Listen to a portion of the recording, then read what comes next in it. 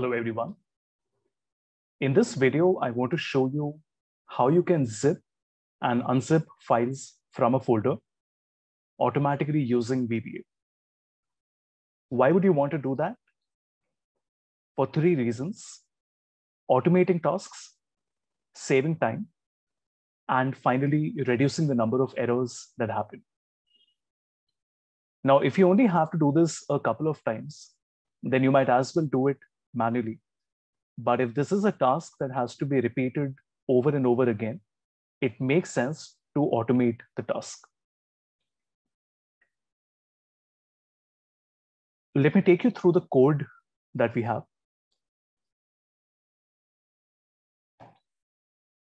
As you can see, there are two codes that have been given here. One is for zipping the files from within a folder, and the other is for the opposite, just to unzip and create a new folder.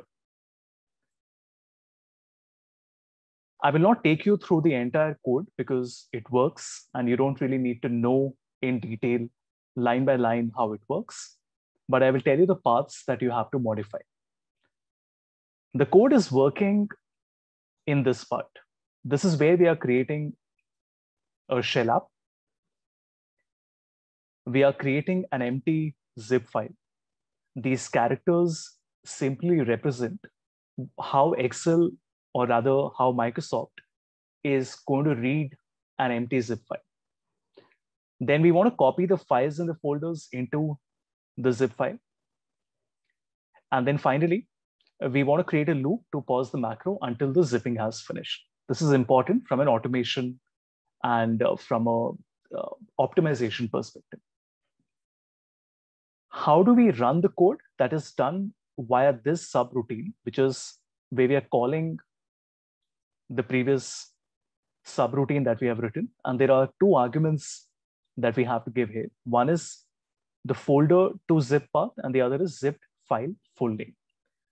Basically, the first argument or the parameter is the folder that we want to zip. And the second is the name of the zipped file that we want to create. So if I come to my downloads folder, you will notice that there is a folder called original folder, and there are two files in it. One is an exe file, the other is an Excel file. And this is what we want to zip. So if you look at the path here, C users Havish downloads original folder. That is what is coming here. And then this is essentially the new zip file that we are creating. So let me keep it side by side to show you how it works. So the moment we run the code, you will notice that a zipped folder has been created. And if I double click on it, you can see that the two files are there. Let's do it one more time. This time I want to change the name a little bit. So I'm going to call this my zipped folder. And we once again run this. And you notice it has been created. Now let us see how we will unzip it. This is much simpler, and the code is also much smaller in size. So first we're creating our shell object, and it's very simple. All we are doing here is we are putting two arguments here. One is the zipped file full name, and the other is the unzip to path. So this is the first parameter, which asks me to select the zipped file. And then this is the new folder that we're going to create. Now do keep in mind that the folder in which you will be unzipping the files has to be present. If it is not present, then you can either create it using VBA or you create it manually. For example, in this case, I'm going to manually create a new folder, and I'm going to call this unzipped. That is the part that we are writing here.